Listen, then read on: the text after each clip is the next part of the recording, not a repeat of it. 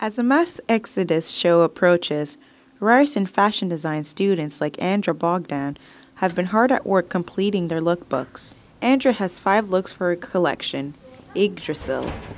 She has dedicated a year to designing, cutting, and sewing to prepare for a show. She describes the long process of creating her final pieces. You've got the sketches and then you do the patterns and the samples and everything. But when it gets down to the actual garments, it's a lot of work. You know, some of us sleep in this lab. Max Exodus features work by 4th-year students, and renowned fashion photographer Stuart believes it is a great platform.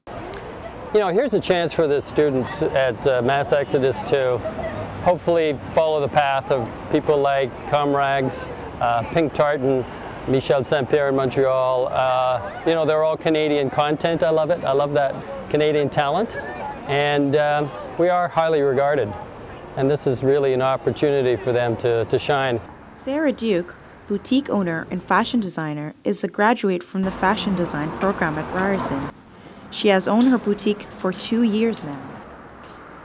She explains how the show is a great opportunity to introduce their looks to an audience. If I could go back, I wish I had started the business as a student, because those first 1 year for sure, but first couple of years are really tough and there's just not a lot of money.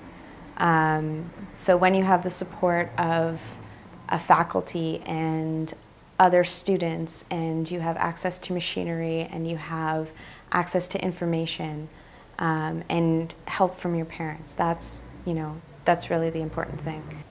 Right now this theater may just seem like an empty space, but in April it will be a full house for the Max Exodus Lucid Show.